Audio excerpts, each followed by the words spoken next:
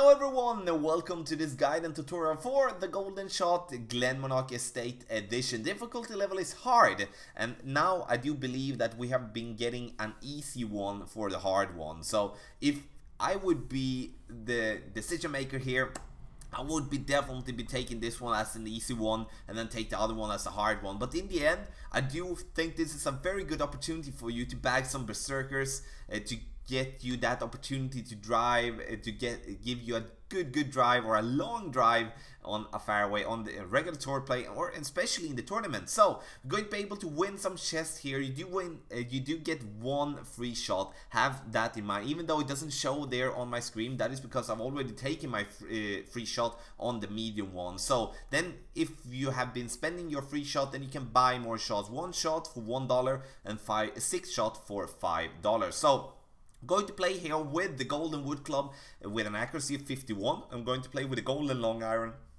with an accuracy of 66. The ball has power 1, so it's important that you have your notes for a power 1 ball. So we are, as you can see here on the screen, you do have the numbers for maximum, medium and minimum distance of your club, and the numbers are taken from golf-notebook.io. So we start off here, we're going to get some tailwind, and what do we do then? We do want to go for the rough bump, but we're going to be in between clubs, so we need to play ourselves from that position there, otherwise we will have to underpower a shot. So as you can see there with my setup, I having the red ring just slightly in the rough there on the right, basically just, yeah, as you can see, a tiny little bit, and the white ring just cutting the top of the fairway there. 2 bars of topspin, 2 bars of side spin to the right, and that is because I do have some side wind together with the tailwind. Even though we do have tailwind, we do need to use some topspin, otherwise we're going to go short. Get it to bounce and we get it to roll. We're going to use the right side here, coming in nicely and getting very close to making a hole-in-one. And of course the win that we do want to get is that we do want to get the win so we can make a rough bump. With some tailwind, it's going to be tough to be accurate enough to get the hole-in-one, even though it's absolutely possible to get that. So we start off with getting the yellow chest, and which I'm very happy with. And if you're having tailwind, again, I will be saying it more times in this video, then you play it by bouncing with your long iron. And then if you have headwind or sidewind, then you play it by bouncing in the rough just by the green. So we're going to get the next shot here. The second shot, we're going to have some tailwind again. And now we're going to have even more sidewind there. And this is of course going to be a little bit trickier. We do decide to go with a little bit more topspin here. And as you can see on my setup, it's going to be basically the same, just a little bit more to the right of the rough with our red ring. And we're going to adjust to 6.9 with a long iron in maximum distance, and we're going to adjust this one for almost 4 rings, so 3.8 rings around that. And now we're going to take our shot. So have in mind, from this particular distance with the long iron, you adjust for the long iron for being in maximum distance, and in the rough there you're going to adjust for your wood club to be in minimum distance. As you can see, we're using too much of topspin there. We need to remove that half a bar that we did apply on that particular shot. So 2 bars of topspin, stay with that and don't take more than that. So now we tried it, at least now we know we did come in a little bit too hot. So now we do have some tailwind again for shot number 3, and I promise you there will be some shots for some headwind as well. So I think it's a good mix that we're going to play with here. So again, we're going to have it to cut the rough on the right side. We're going to have it to cut the rough on the top there. And also, as you see on the second bounce of the ball guideline, we are on the right side of the green. That is because we do want to use the green to be pushed in to the left to get that hole-in-one. 7.9 is going to be a little bit more than 4 rings, like 4.1, 4.2 rings, while adjusting for the long iron in maximum distance.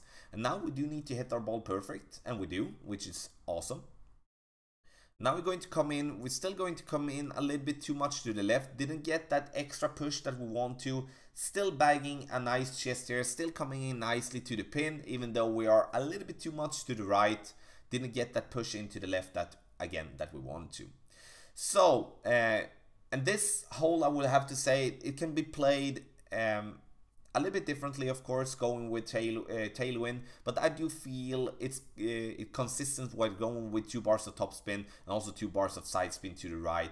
If having like crosswind left to right, I would be taking 1 bar of my shot, like of the right side spin, to just like take that away, because we're still going to get that push with the crosswind there. So now we get some headwind here. We're going to go with just a tiny little bit more than 2 bars of topspin, no side spin or to the left or to the right whatsoever. As you will be able to see, we are in minimum distance of our wood club, which is going to be 2.56 per ring. So we're going to adjust this one for approximately like around 2.5 rings, 2.5, 2.6, maybe something like that rings.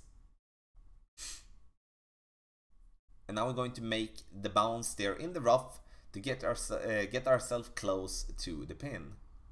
Make it bounce, and now we're going to roll up here towards the pin, and we're going to be close. We're taking the red one, and we are very happy with that shot, getting the right distance as well, without like falling too short, falling too long, like very much spot on with the distance there of our shot. Still a little bit too much to the right that we need to counter for now when it comes to the last shots here. So we do have 2 more shots to go, I think, if I'm not remember it incorrectly.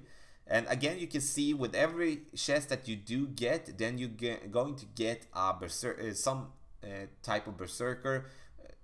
So 2 shots left to go. I'm going to have some head/sidewind again, a little bit more crosswind or like sidewind than we had for the earlier shot, but in the end we're going to play it exactly the same way. Going to make sure that our ball guy line is basically aiming there on the right side of the green. 6.6, we're going to give this one again around 2.5 rings.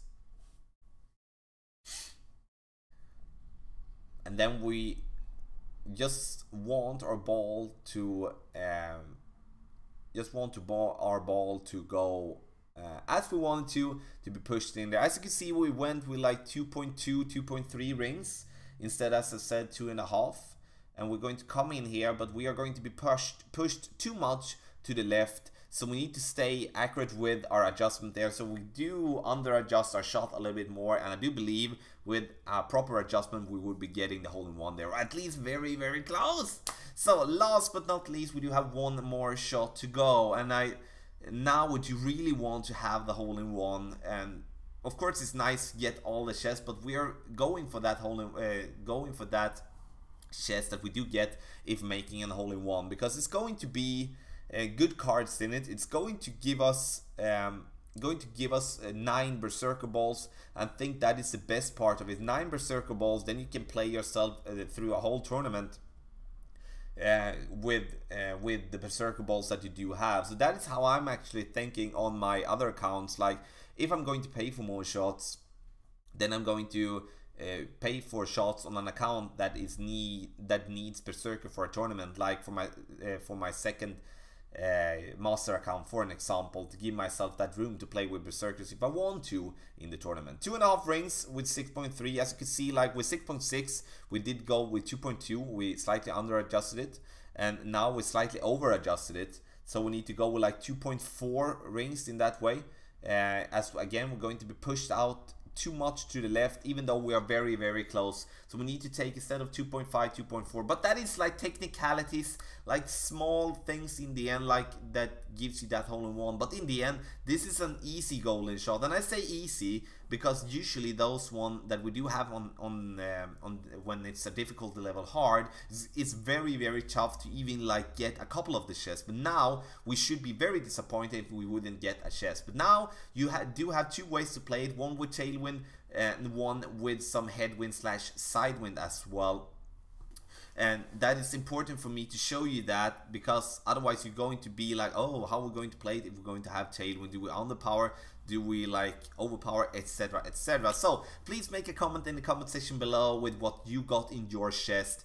And so make some noise and good luck playing the golden shot.